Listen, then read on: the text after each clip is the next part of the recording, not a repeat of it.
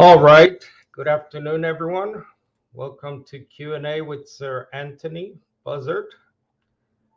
We're about to start. This is our website, focusonthekingdom.org. If you'd like to find out who we are, what we're all about, we're a non-Trinitarian ministry. You can click on the links there, beliefs, and check us out. Also, we have the latest magazine published every month, now for more than 20 years, I believe, that Sir Anthony edits, and that's the Focus on the Kingdom magazine. So if you click on magazine and you have there September 2021, today is September the 3rd. We do the Q&A every month now, once a month. And just click on September and you should be able to see that, a PDF. You can download it, share it, and please do. And the first article there from Kenneth Laprade, one of our regular contributors to the magazine. So thank you, Kenneth. Okay, so we're about to start. We have a lot of questions. So if you have any questions out there for Sir Anthony, please type them in all caps so I can see them, all caps, if you could. So before we begin, usually we go through questions we get during the week. So I'll bring up Anthony. Good evening, Anthony. Hi, Carlos. Yeah, good use of the technology on your part. Some interesting questions tonight. They are good questions by people who are obviously studying the Bible and have some excellent points to make. All right, so let's get right to it. Like I said, we have a lot to get through. And if you have any, if you're watching live tonight, thanks for joining us. Just type them in once again in the chat in all caps so I can see them better. When the kingdom comes, who will be left alive on earth to live out their lives and Christians to reign over as priests and kings? Okay, that's an interesting question. And it's obvious, matter of common sense, you can't be ruling over nobody. And the saints will be immortalized at the second coming, the Greek word parousia, the second and only arrival in glory of Jesus in the future. So that's a good question. If all these people are immortalized, that's to say the saints of all the ages, Old Testament saints, Abraham, Isaac, and Jacob, the prophets, and all the New Testament true believers are given immortality, who in the world then is left to reign over? And the answer is very clear in Isaiah chapter 24. Isaiah chapter 24, verses 1 through 6, is one of masses of rather grim pictures of the opposition that Jesus will confront when he comes back. The world is not going to want Jesus to take over his throne in Jerusalem and rule the world. He's not going to, the world will not like that. And so it's going to be a struggle. And in Isaiah 24, the earth is going to be completely laid waste in 3. Isaiah 24, verse 3. The earth has been polluted, how very true that is, by its inhabitants. They've transgressed laws, violated statutes, broken the everlasting covenant. Therefore, cursed of ours the earth. The earth is in a very bad shape when Christ comes back, and those who live in it are held guilty, and rightly so. Therefore, the inhabitants of the earth are burned, that's to say the wicked ones are going to be burned, not tortured forever, but burned up, destroyed. And then it says, few people are left. There you go. Few are left. Those few are people who are waking up just in time to be let into the kingdom as mortals. They're not ready to be immortalized, but they provide the citizens, if you like, of that future kingdom. The true people of God, the prophets and the saints and Jesus himself, will be the supervisors of that new age to come, that new, brand new kingdom. But there'll be human beings who are not immortalized, not ready for that yet. Few will be left. That's brilliant. Of course, how few is few? I have no idea. There will be a considerable depopulation of the world, but few people will be left. Now, I want to warn you against the Seventh-day Adventists here. I think 1 million of them across the world. They didn't like this idea of a few people being left for the kingdom citizens. So they got rid of those words. That's what people will do. If they don't like something in the Bible, they just go dot, dot, dot, dot, dot. They leave it out. If you look in the book by Ellen G. White called The Great Controversy, and look up what she does with Isaiah 24, verse 6. She reads, "A curse devours the earth. Those who live in it are held guilty. Therefore the inhabitants of the earth are burned." And she stops there. She simply leaves out the phrase, "few people are left." Because her concept is that Satan will be alone on the earth for 1,000 years. That's very, very bad. No, Satan is going to be put in the abyss, banished from the earth entirely, and Jesus will rule on the earth with his immortalized saints who cannot possibly die. And there will be a human population. How few is few, I don't know. But that population, of course, will grow very quickly. If you have big families, that will then amount to many, many people, and they will be supervised, managed by the saints and Jesus at his future parousia. Okay. All right, thank you. There's also the passage in another passage in Isaiah. I'm trying to look for it. 65. Yeah. If you want to talk about absolutely what will be left on earth. Isaiah 65 is a very fine passage to show your friends, and we're hoping that you're going to show your friends all of these truths. Isaiah 65, verse 17 and following is outstandingly good. Isaiah, I should say, 65 and verse 17 reads as follows. "Look, behold, I'm creating a new heaven and new earth, and the former things will not be remembered or come to mind. Be glad and rejoice forever in what I'm creating." God speaking there. "For behold, I, God, am creating Jerusalem for rejoicing and her people for gladness. I will also rejoice." Look at the joy and the excitement, the happiness in this passage. "I will rejoice in Jerusalem and be glad in my people. And there will no longer be heard in her the voice of weeping and the sound of crying." What marvelously encouraging and exciting prospect is offered by this future view of the kingdom. For the youth, in verse 30, will die at the age of 100. That's interesting. If somebody dies at 100, they'll be considered just a young chap.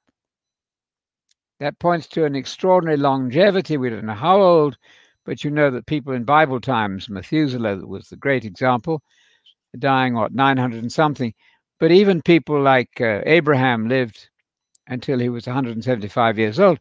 That's marvelous. This is going to be reproduced. These are mortal people who will be reckoned to be just young if they die at what for us is the very advanced age of 100 years. So there you have it.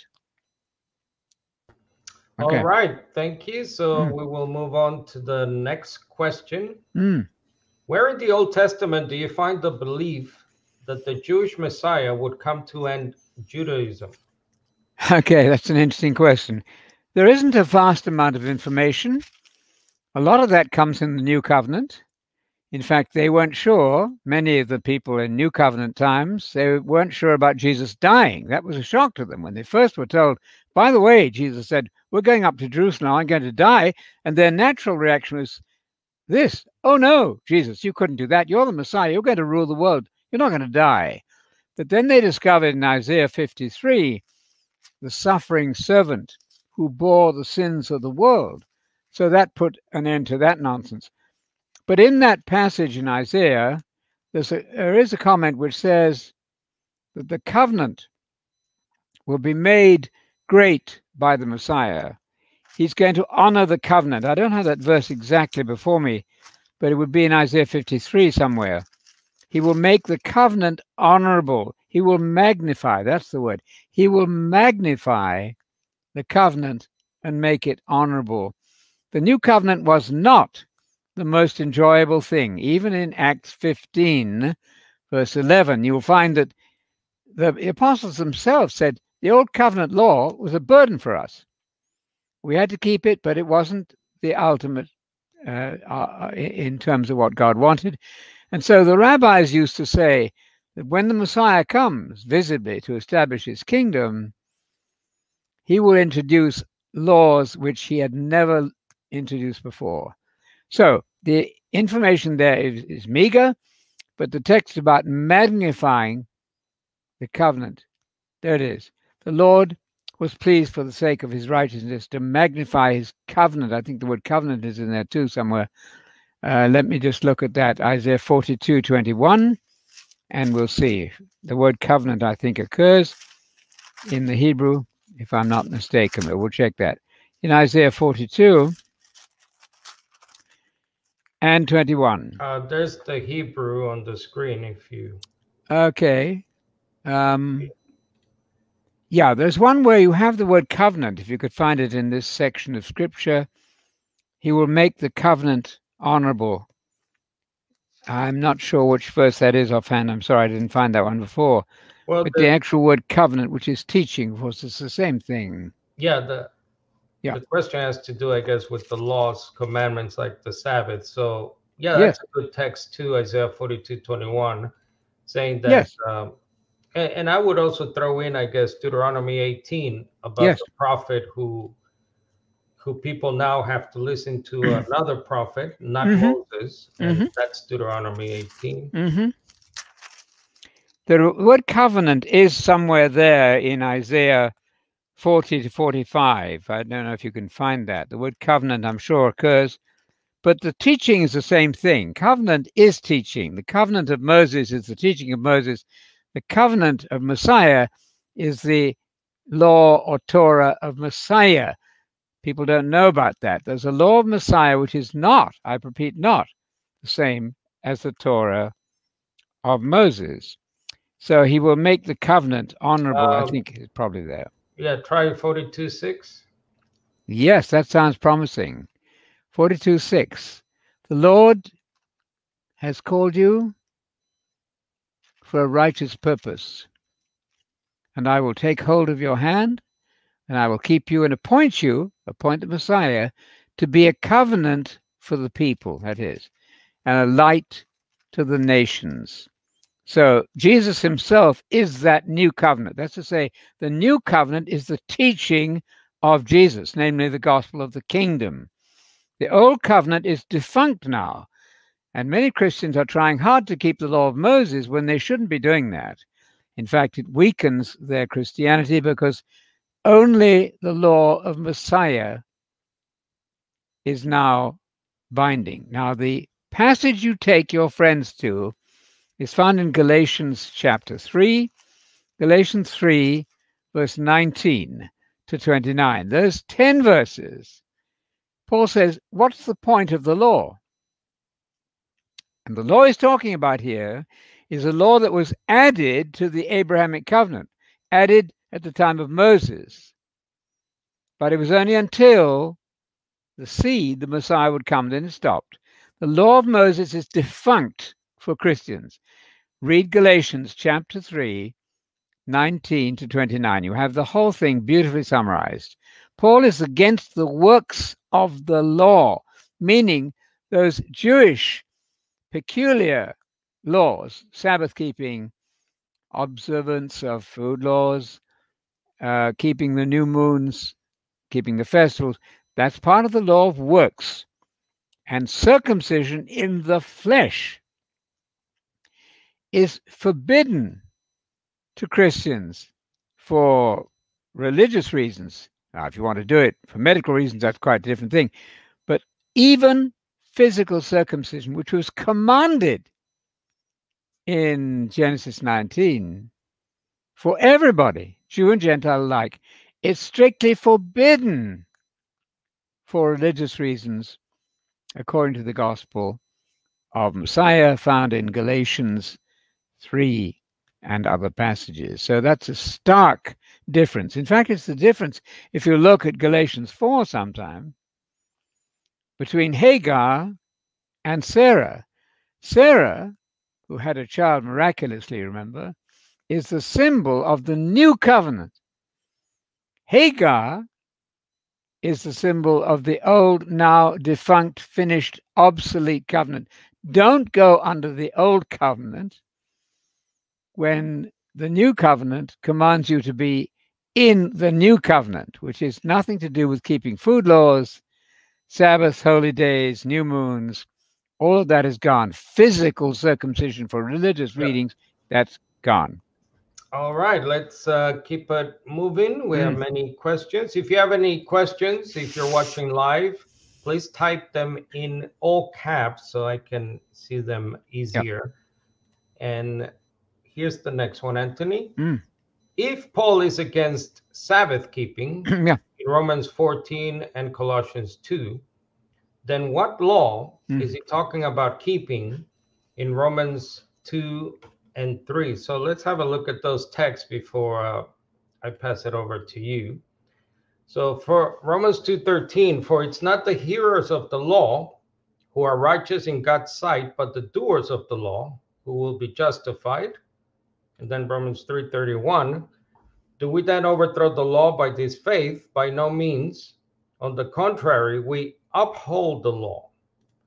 So again, the question, so if Paul is against the law of Moses, the law of God, then what law is he talking about in this? It's an excellent question. You've got to stop and think very hard here. Paul is absolutely against the law of Moses. That's demonstrably true. The law of works. But he's not against the overall law of God. So you stop and say, okay, what law am I as a Christian under? What law as a Pauline Christian, Paul was a Jew and a Christian, what law is he under?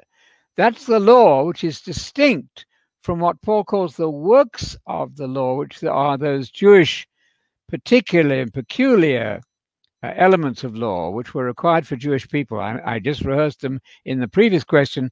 I'll say it again. Physical circumcision for religious reasons. That's out. That was commanded in the Old Covenant, forbidden in the New. So you simply have to say, what law is Paul advocating as being permanent? It cannot be the law of works, which he says is finished. So it's all of the other laws of God, the law of love, the law of your neighbor, of loving your neighbor, and many other good things. That's what Paul has in mind in terms of the law. Yep, and he uses a text here also. This is very important. 1 Corinthians 9, to the Jews I became as a Jew in order to win Jews. To those under the law, I became as one under the law, though I myself am not under the law. That is the law of Moses, obviously. And then note in verse 21 how for Paul now, the law of God, as you see there, though I am not free from God's law, but I am under or subject to the law of Christ or Christ's law. So now we went from the law of Moses that the Jews are under to the law of Christ, which is now, amazingly enough, Anthony, now it's synonymous with the law of God. Absolutely. That's brilliant. That text is absolutely indispensable in 1 Corinthians 9, the one that Carlos has up there. Paul is a Christian. Paul is a Jew. But he says in verse 20, now to Jewish people, I became like a Jew in order to win them. To those under the law, that's Jewish people under the law of Moses, I became as one under the law, though I myself am not under the law. I, Paul, am a Christian, I'm a Jew, I'm not under that law. So you have to simply say, what law am I as a Christian under?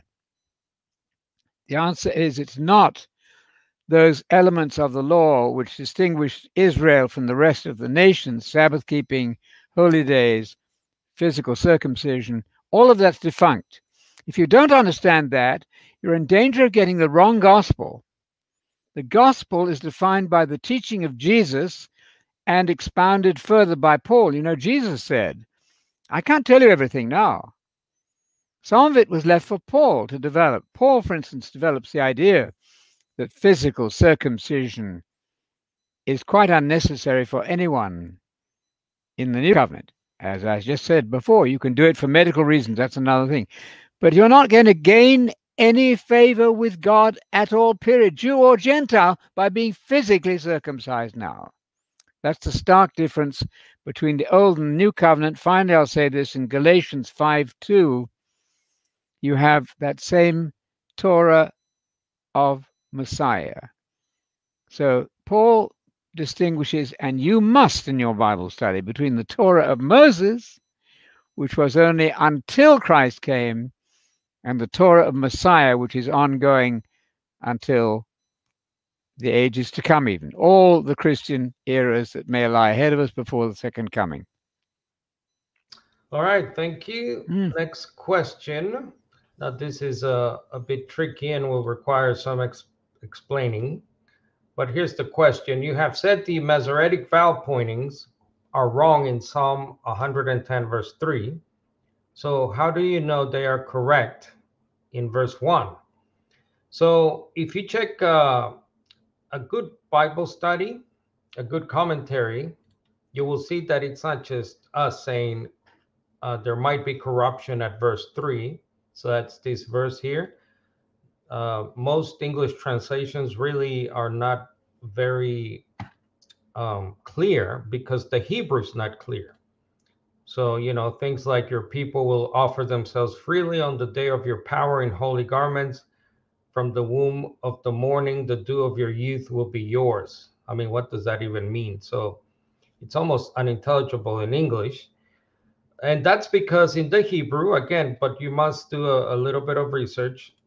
Textual scholars believe there was some kind of corruption or errors in the Hebrew there. And so the question is, if that's the case, how do we know that the famous verse 1, and I'll bring it up here.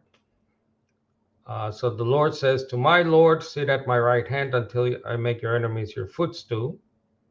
So that has, as far as we know, no errors, no textual variants, no problems, no corruptions, unlike verse 3. So what can you say about Well, I say, first of all, I dispute the premise here. I don't think I ever wrote, if I ever wrote, please tell me, I didn't say the Masoretic vowel points were wrong.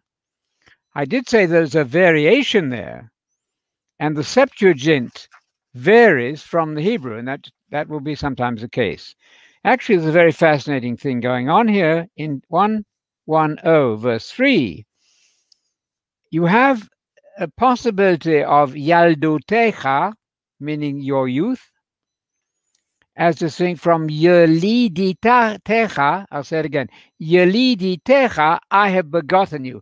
That's a matter of pointing in the Hebrew.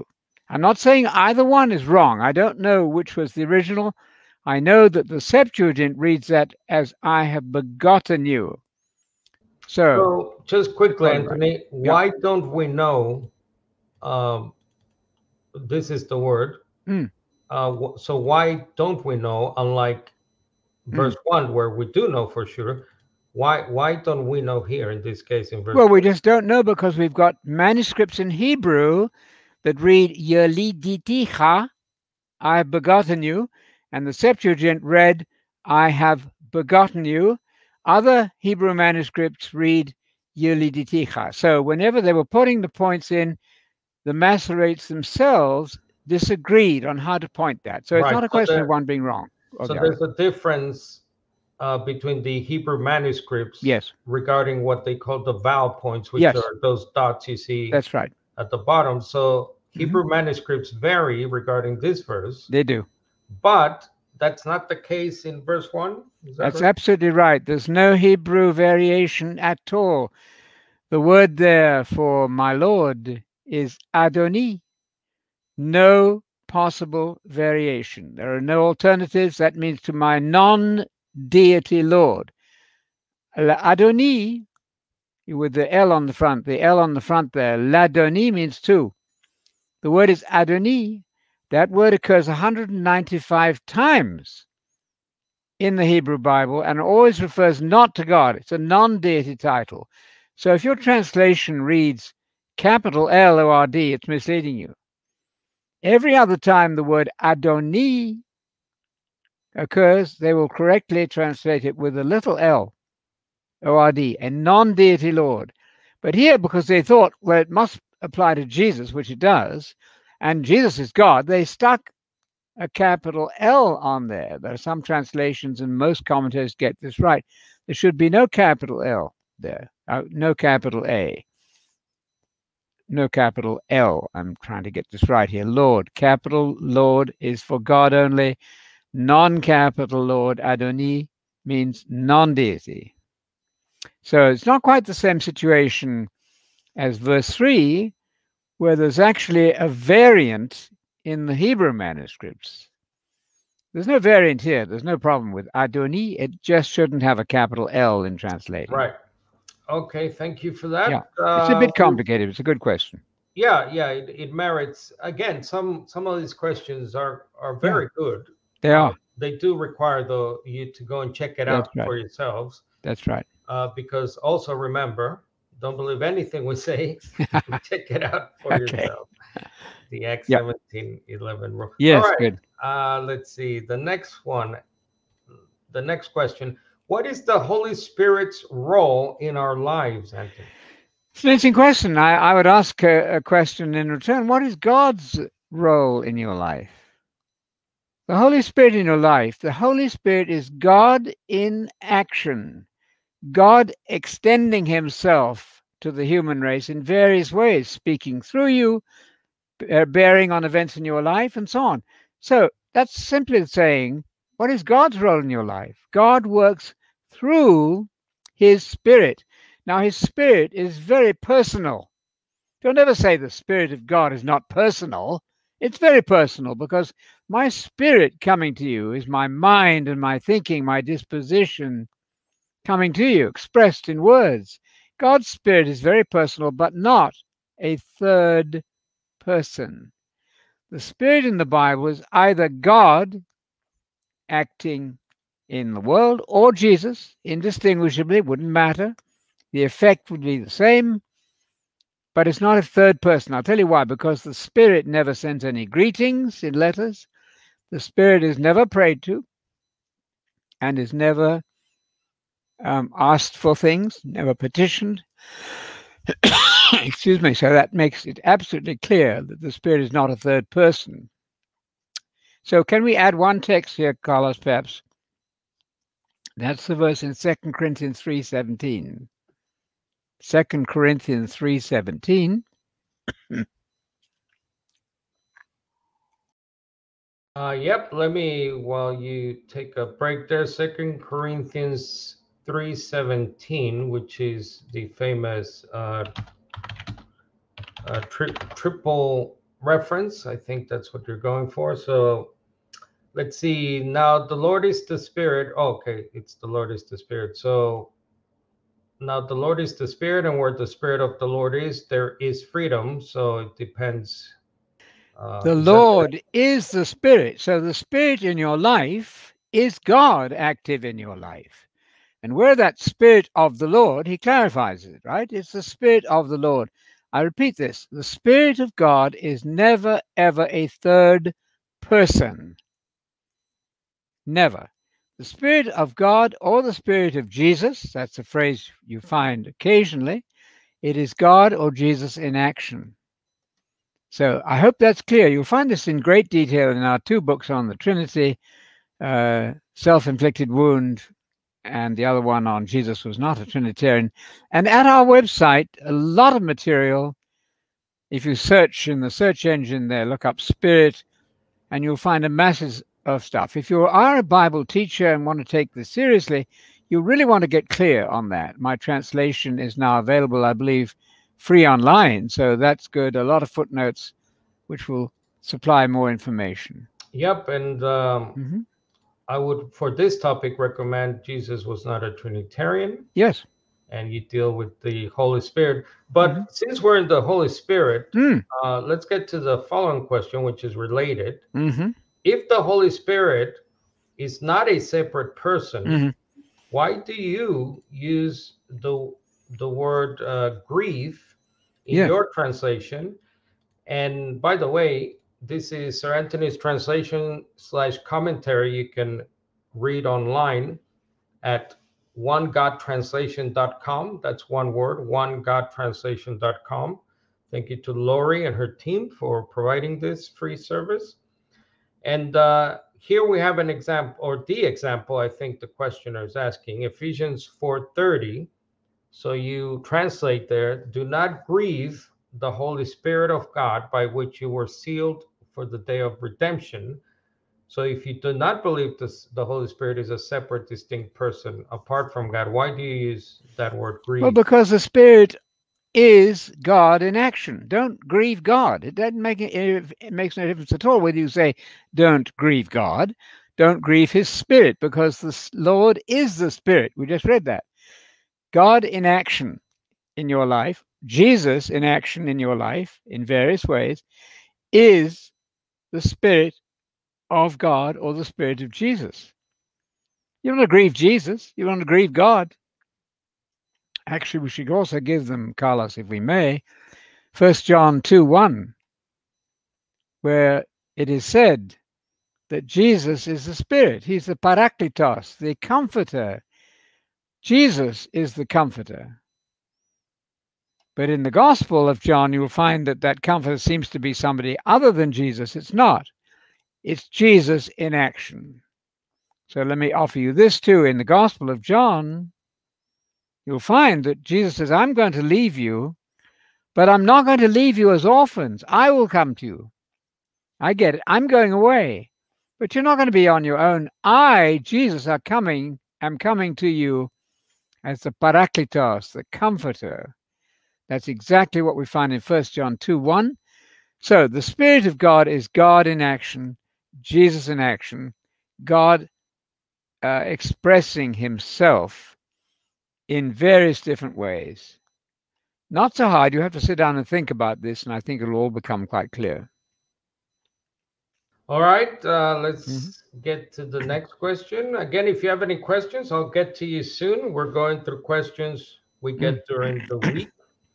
So let's get to the, let's see, what's the right translation for 1 Thessalonians 4:16?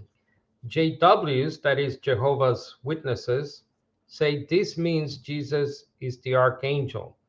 So as you can see there in Anthony's translation, you have there, for the Lord himself will come down from heaven with a shout of command, accompanied by the voice of the archangel and the trumpet of God, and the dead in Messiah will rise first. So as you know, as some of you might know out there, this is a classicus textix, a classic text for the JWs to say that Jesus there, Anthony, is the archangel Michael. My response would be, I hope not to be too striking or clever here, but then is Jesus also the accompanying angel? It doesn't say anything about the archangel being Jesus. It simply says, if you could put the text back up for us one more time, the Lord himself, that's Jesus here, will come down from heaven at his second coming, accompanied by a shout of command, accompanied by the voice of the archangel. It doesn't say he is the archangel. It doesn't say he is the trumpet. The trumpet sound of God accompanies Jesus. Doesn't mean Jesus is the trumpet. So the archangel's voice, that's Michael in this case, accompanies Jesus at his second coming. And this is the great final moment of this present age when the dead will be raised. So it's absolutely unquestionable there that the trumpet and the archangel are accompanying that event. Absolute proof of this is found in Hebrews chapter 2, isn't it? And Hebrews chapter 2 says, to which of the angels did God ever say, you're my son? That's probably actually earlier in Hebrews. It occurs twice, but you'll find it in the first chapter there, that one. To which of the angels did God ever say? The answer is he never said it to any angel. God never, ever, ever said these words to any angel at any time whatsoever. You're my son, today I've fathered you. So Jesus cannot be an angel based on that obvious evidence there. The whole point, I repeat, the whole point of Jesus is that he has to be the second Adam. He has to be a human being because he's the model human being. He's the pioneer of salvation. And thus he couldn't be an angel. That would be the wrong category entirely. Angels are created supernaturally in the past, of course. They're there at the creation from the start. Jesus was not. Jesus was begotten or procreated in the womb of his mother. That's Matthew 1:20. What has been fathered, procreated in Mary, that's Matthew 1:20, is from the activity of the Holy Spirit, supernatural. Now, this is not a difficult question at all. The Watchtower has an extraordinary grip on people's mind. Now, don't doubt the sincerity, the enormous work that goes into door-to-door campaigning and so on, but some of the theological Bible teaching is not very good. I repeat, not very good. Namely, Jesus is a human being. He was begotten in the womb of Mary, 1:20 of Matthew, Luke 1:35 for the same point, Luke 1:35. You cannot anyway pre-exist yourself. So ask your friends, what in the world does pre-existence mean? How can you be older than yourself? Can you be older than your own grandfather? It's not even a common sense idea. Just eradicate that from your thinking and believe in the Messiah, Son of God, supernaturally, virginally, miraculously begotten in the womb of his mother, Mary. That's why then, when Elizabeth visited Mary, she spoke of the mother of my Lord. That's Psalm 110:1, the mother of my Lord Messiah. Isn't this marvelous, she said, that I've come to visit the mother of my Lord, not the mother of God. I hope you're not going to go with that one. No, not the mother of the angel Gabriel, not at all, but the angel of my Lord Messiah, Psalm 110:1. Yeah, I would also go to the Gospel of Matthew. The very first verse is very interesting.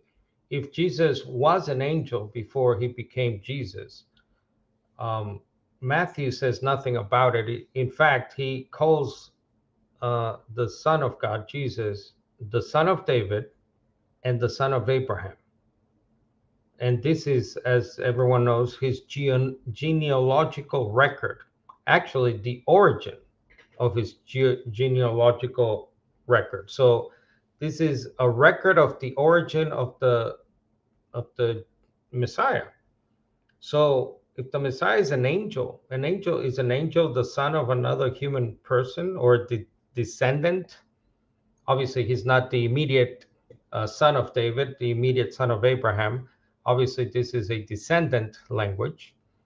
But can an angel be the descendant of a human person? So I would also add that.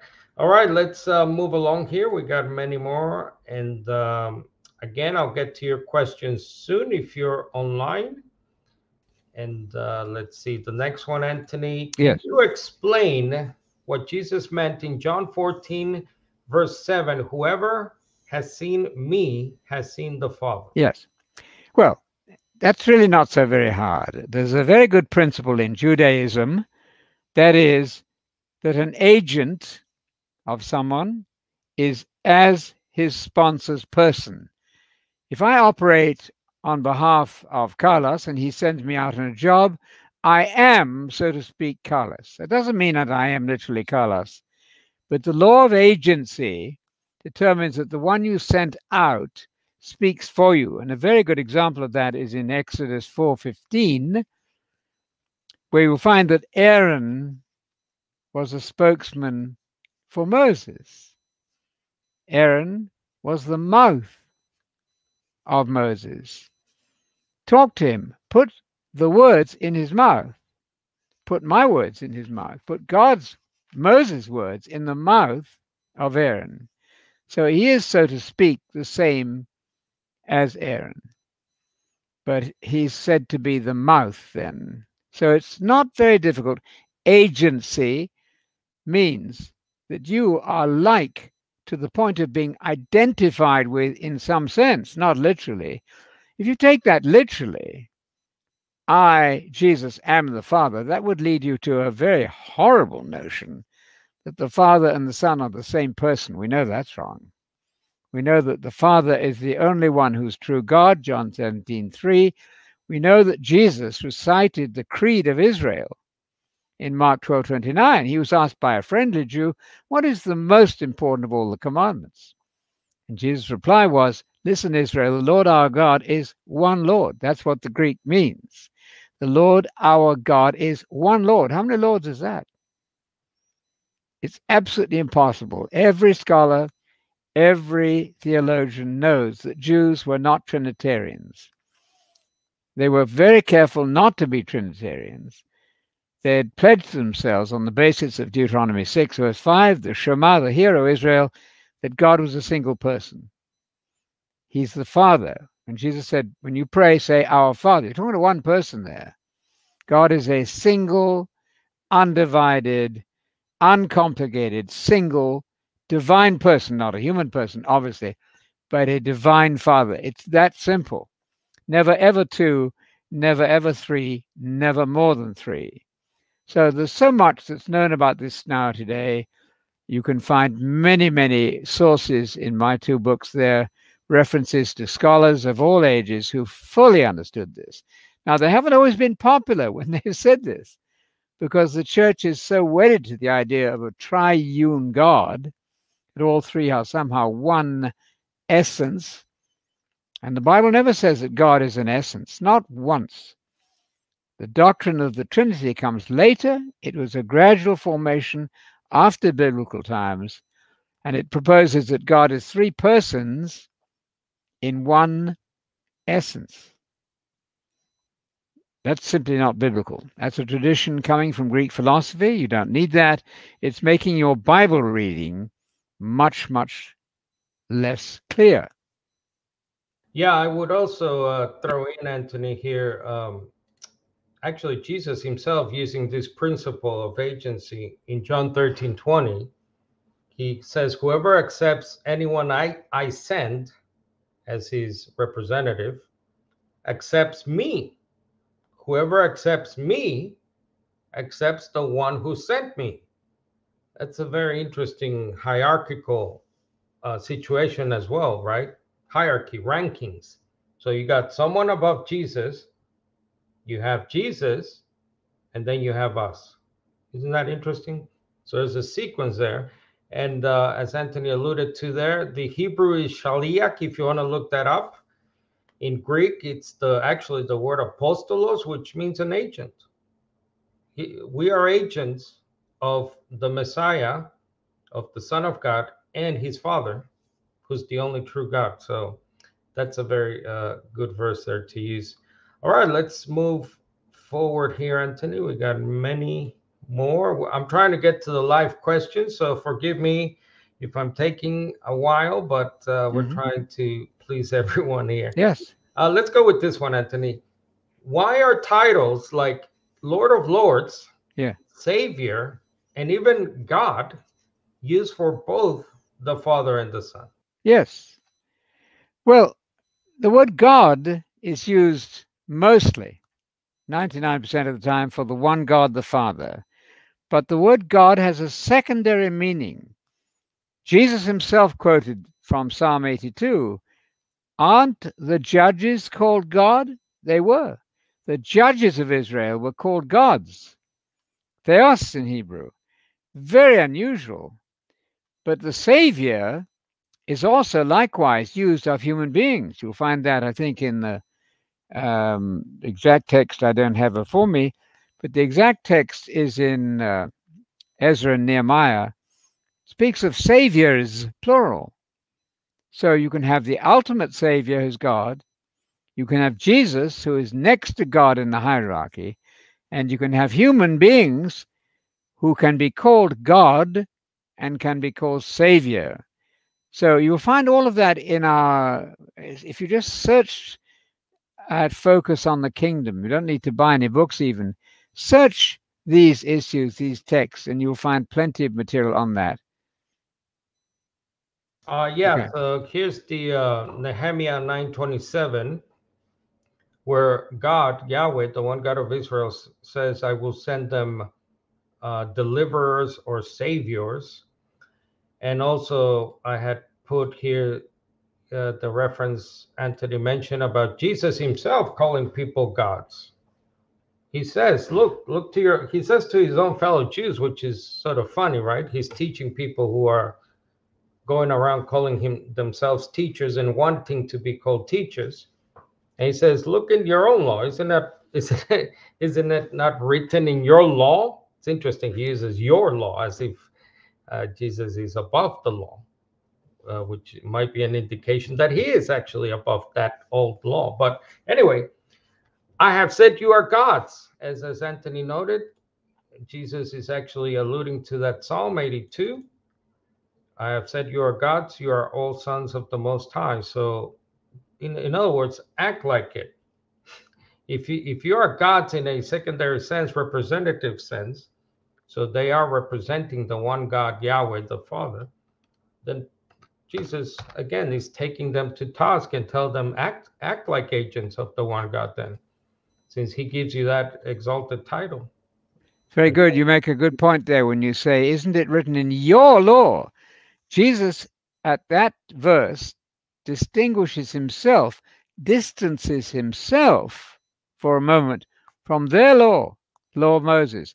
That would bear on the question we had earlier this evening, showing the difference in the law of Messiah, under which Paul was, and the law of Moses, under which Paul was not. So that's good. All right. So finally, the time is here. Yes. We will get to some questions from the internet. Okay. Thanks to everyone out there for taking your Friday night to watch us, listen to us. So we'll do the best we can. And Anthony always does. So let's go to the first one here, Anthony. Disciple Mike. I like that. Yes.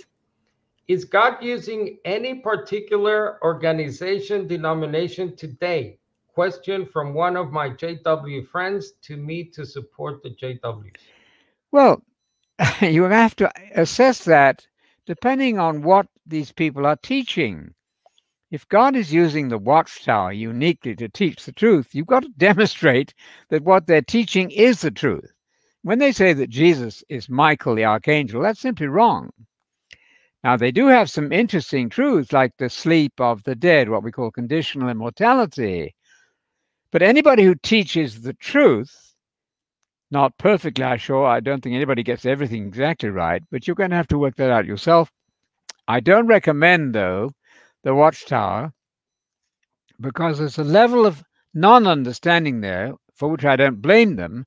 They don't have the scholarly skills sometimes to work these things as well as they should, because they don't believe in getting degrees at all. So there is a place for the specialist, the expert in Hebrew and Greek and so on. There's a place for him. Doesn't make him infallible. There's a place for him. So I don't know of any organization on that grand scale that is teaching all of these truths. So you get busy and do what you can, and you're part then of God's true organization, provided you teach the truth as you establish it. All right, thank you. We will go to the next question. Marta, has Matthew 28:19 been altered to contain the Trinity formula? Yes. Well, the answer is it hasn't been altered at all, and it doesn't contain the Trinity formula. It says nothing about the three being one there. You baptize them into, the Greek has into the combined character, authority of the Father and the Son and the Holy Spirit. It doesn't say those are all three one God. You'd have to find verses for that before you would venture on that sort of line.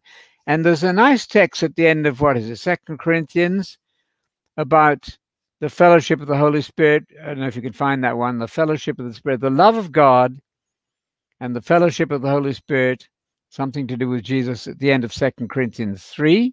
No, 2 Corinthians, sorry. The end of 2 Corinthians. There it is.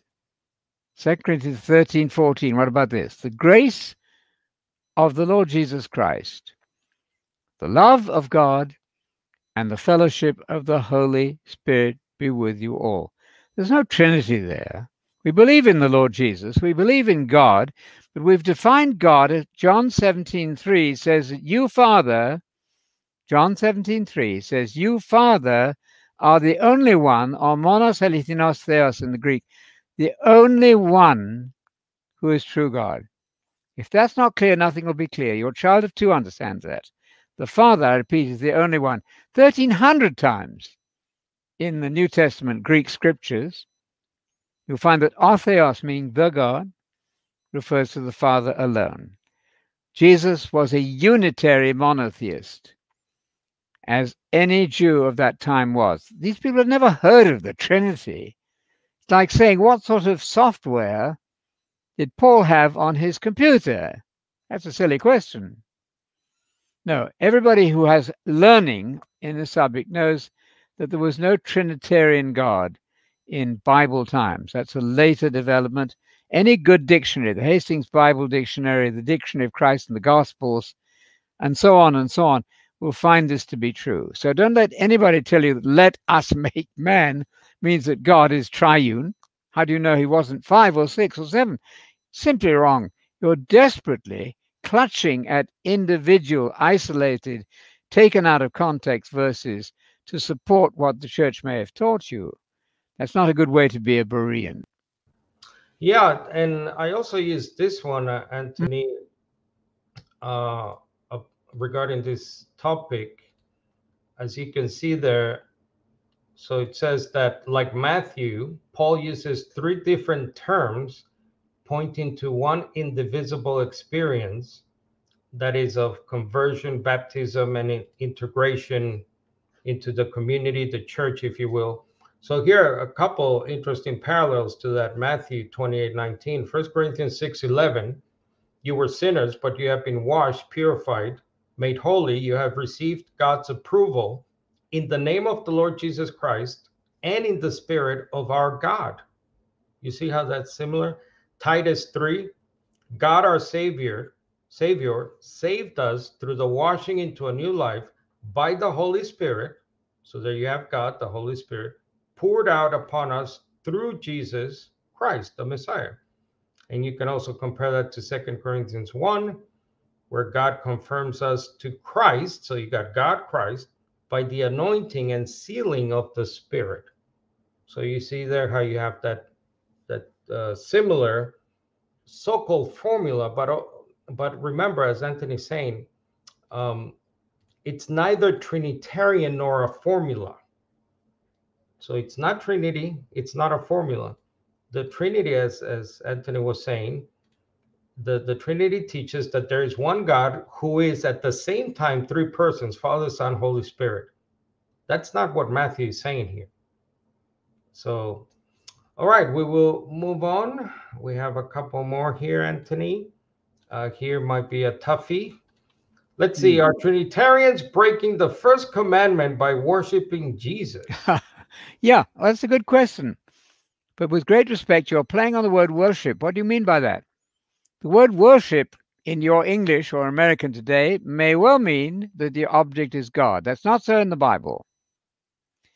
When I point out to you that the saints are going to be worshipped, you don't think that they're God. So you can worship Jesus by worshiping him as Messiah.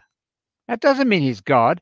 So you're playing word tricks with yourself. I respectfully submit here.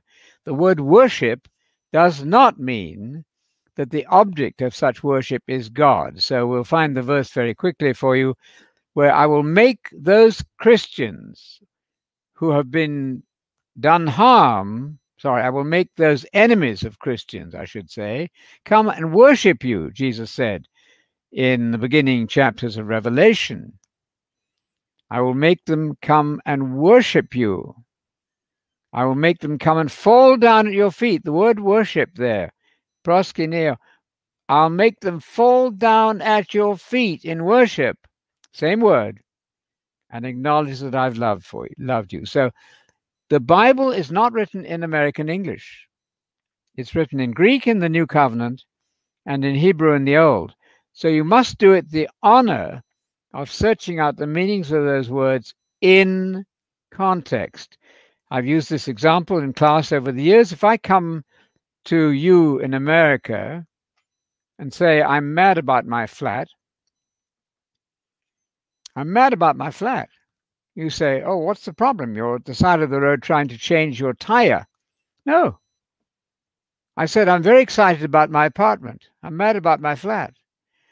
That will illustrate, I hope, for all of you, that words have meaning according to the language in which they're spoken. So don't be an amateur. You need some learning, some skills, some lexicons, and some time. And this is not an easy task, to look up these words, see what the various possibilities are before jumping to a foregone conclusion.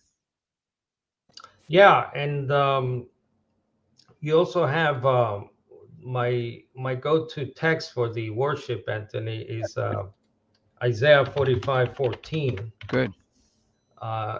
So this is a very impactful, or it should be a very impactful verse for people who are using this word worship. Absolutely. In the primary sense, yes. when it comes to Jesus, because worship, as you have explained, Anthony, has different meanings. I mean, we just looked at the word God, by the way, right? For Jesus, the word God had a secondary meaning clearly in John 10. Yes. Because he called the judges of Israel gods. So is Jesus pagan? Is he? No, obviously not. So there are different meanings for words sometimes. Yes. And I don't know if you want to talk about this, because the Hebrew and the Greek translation, the words are the same words for worship and prayer to God himself, aren't they? Yes. And that's being offered then to your former enemies in the kingdom. They will make petition to you, the New Heart English Bible. These former enemies, will come to realize your value before God, and these enemies, former enemies, will make petition to you and recognize, surely God is in you and there is no other God. Isn't that marvelous? That's in Exodus 11, no, verse this 8. Is, Isaiah 45:14. I got that wrong. Isaiah 45 and verse 14. Brilliant verse. You take that in your notes and help your friends with these things. All right, one more, Anthony. Yeah. How do you fit 3 days, 3 nights between Friday afternoon and Sunday morning? Well, we're on the same tack about language here. What you don't do is to take one verse, which says 3 days and 3 nights, and contradict 25 others. So the verse to start with in describing then the crucifixion and the resurrection is Luke 24:21. Luke chapter 24 and verse 21. We have this.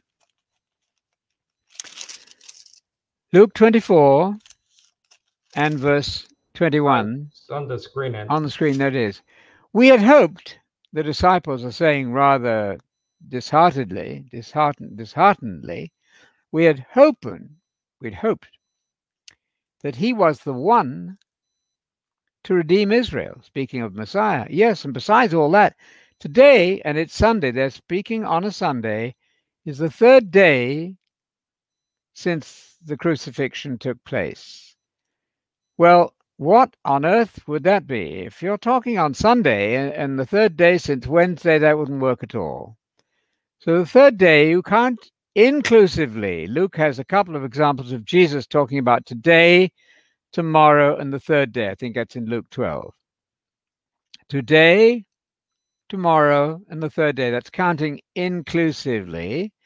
If you count inclusively, as Jesus himself does in the Gospel of Luke, then Friday is the 3rd day back from Sunday, counting inclusively. That will fit with every other verse. The other one, 3 days and 3 nights, is a Hebrew idiom. I deal with this in all my and other details on this interesting subject in my little booklet about New Testament Christianity and the Sabbath. I think it's free online, if I remember.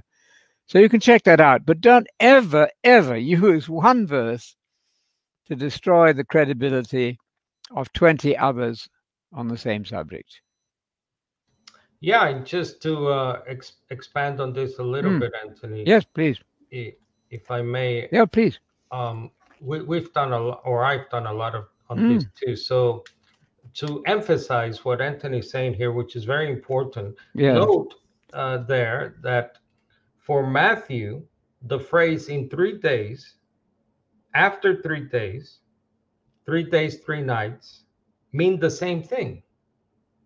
How do we know this? Because of what Anthony's telling you here, that there are two biblical methods employed, if you look at it carefully, by the biblical writers. This way of counting, the Hebrew way of counting time, counting inclusively, as Anthony was saying, and so-called Hebrew idioms or manners or ways of speaking. So when counting days, the Bible generally uses inclusive counting. And you have a lot of examples throughout the scriptures. Genesis 42:17, Joseph's brothers are imprisoned 3 days and they're released on the third day.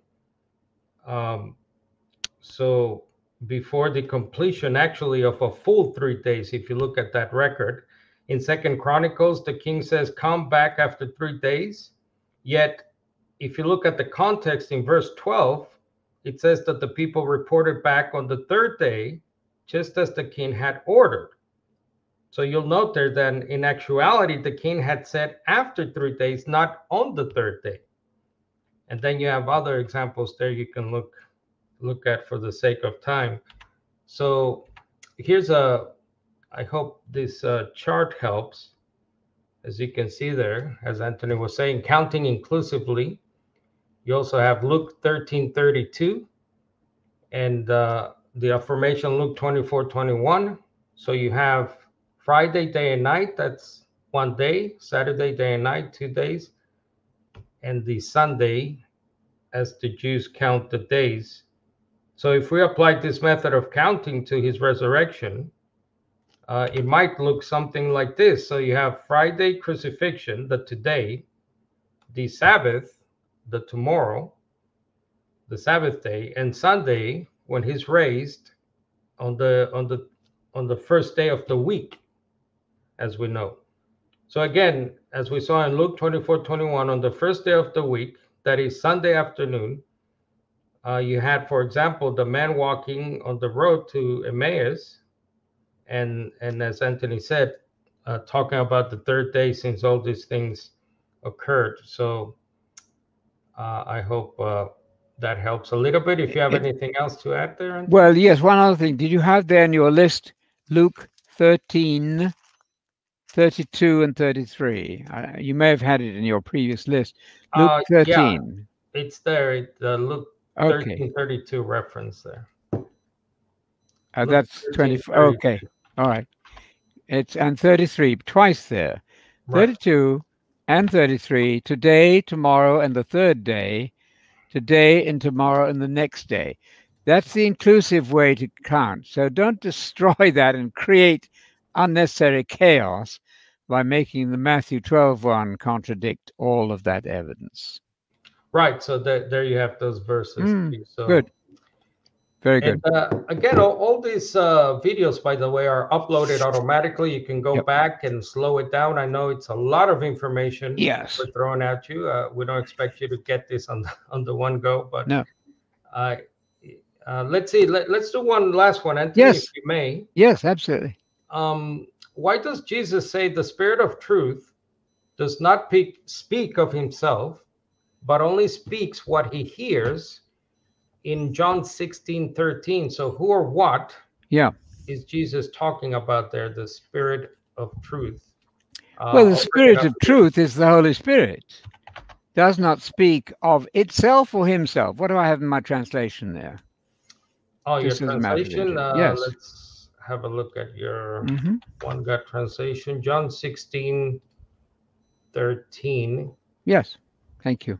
Yeah, so you want to talk about the word there that sometimes can be a he or an it, or absolutely. So there's your translation. When the Spirit of the truth comes, you have it there. Yes. will guide you into all the truth. So why, I guess the question would be then, why do some translations have he there? Because they believe that the Holy Spirit is a third person.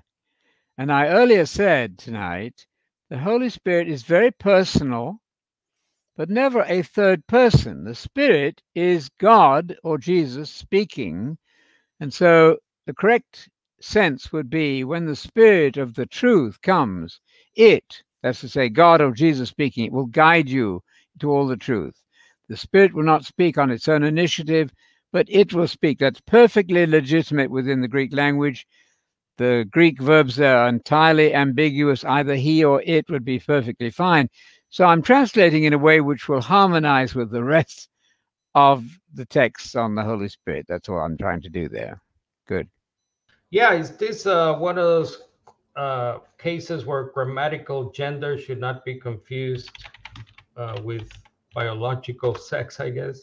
Well, Is it a matter of grammatical genders there regarding more or less, not exactly parallel, but simply that the third person singular, the verb it speaks, right, is ambiguous. So if you go to Bible Hub, yes, you'll see that some translators Good. opt for the he there. Yes. But I'm sure there are others. Let's see, it, if there's an it, maybe not. Interesting. Everybody uses he. They tend to use he because they're thinking of a third person. Okay. Yeah. Wow, I don't see even an it. So everyone calls the Spirit a he here.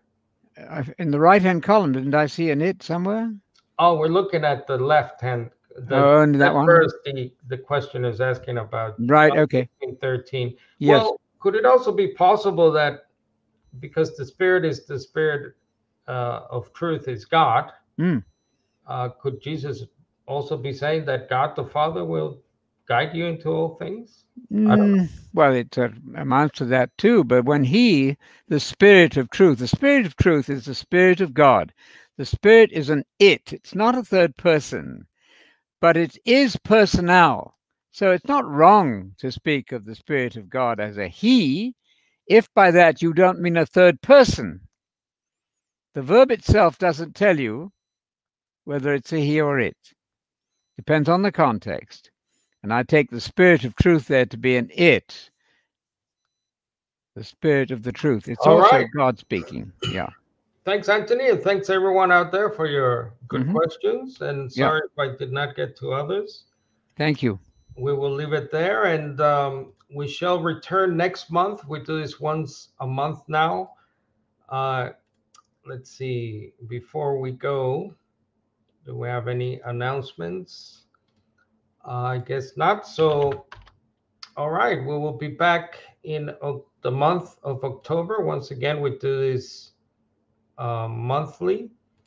And again, here is our website. If you have any other questions, as Anthony was saying, we do have a search tool there. As you can see, just type in a phrase, a word, a verse, chapter and verse preferably, and you should be able to see what we have written on the subject. And I'm sure we have covered it. Sir Anthony has almost 60 plus years of doing this. So, and we have many books, many articles, and all good stuff there. So thanks a lot. God bless. And until we meet again. Oh, by the way, before we go, we do have Greek lessons with Sir Anthony. And the next one is the next Wednesday, which is September the 8th. If you are interested in these lessons, learning New Testament Greek with Sir Anthony, contact me. Actually, I'll just put there's the email. So this is a New Testament Greek lessons we do with a UK group, UK-based group there. So if you're interested, let us know. All right. Good night.